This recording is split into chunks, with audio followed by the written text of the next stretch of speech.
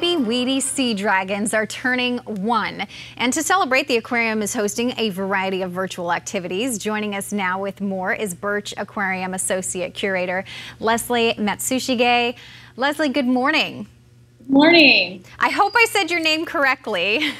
You did. Okay. Very good. Thank you. Okay, good.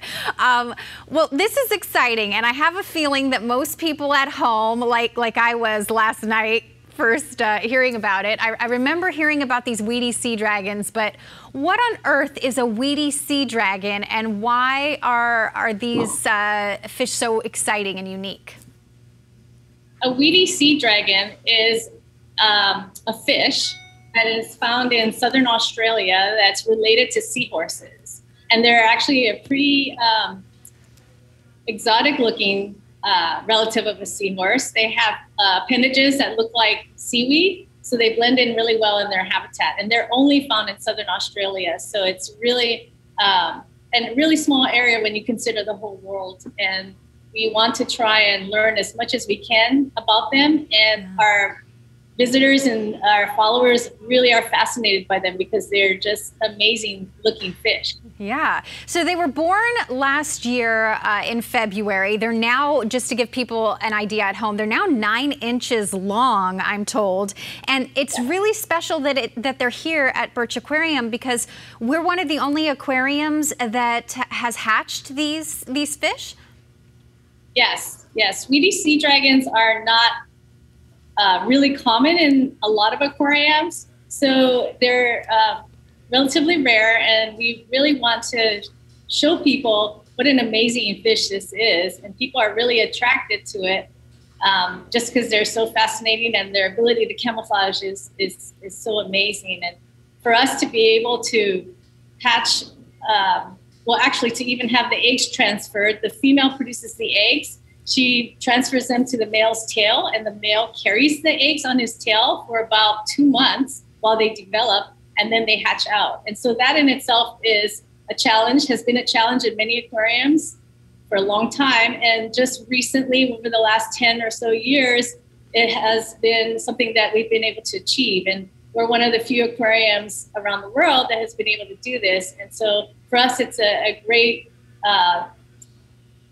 success for us, and we're really happy that we're able to hatch these babies and then actually raise these babies that started off at about 3/4 of an inch in length to now almost 9 inches in length a year later. And we're super excited about that. Absolutely, and a species that got it right, having the men do some of the work there. I like that.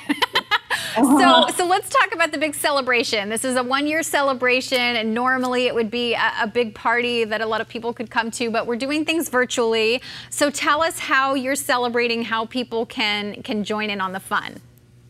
Well, the really cool thing is that we're able to put these sea dragons on display in our relatively new sea dragon exhibit, and which is behind me.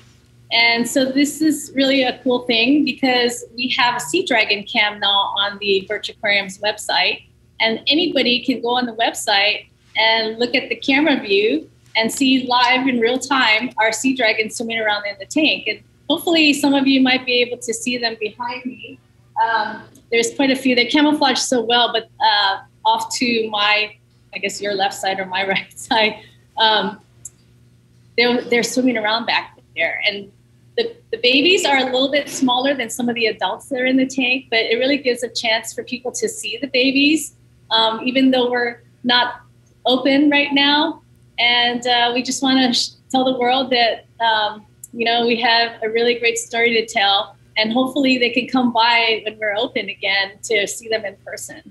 Yeah, I can't wait to be able to go back. That will be amazing. And I know a lot of people are excited to finally see this, see the big celebration, and I know there's some special merchandise as well. So you can go to Birch Aquarium's website, check that out, join in the celebration.